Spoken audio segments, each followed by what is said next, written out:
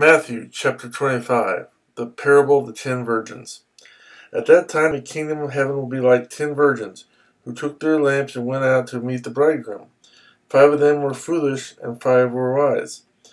The foolish ones took their lamps, but did not take any oil with them. The wise, however, took oil in jars along with their lamps. The bridegroom was a long time in coming, and they all became drowsy and fell asleep. At midnight the cry rang out, "Here's the bridegroom, come out to meet him." Then all the virgins woke up and trimmed their lamps. The foolish ones said to the wise, "Give us some of your oil, our lamps are going out." "No," they replied, "there may not be enough for both us and you.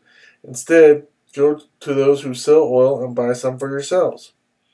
But while they were on their way to buy the oil, the bridegroom arrived. The virgins who were ready went in with him to the wedding banquet, and the door was shut. Later the others also came. "Sir, sir," they said, "open the door for us."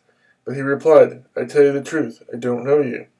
Therefore keep watch, because you do not know the day or the hour."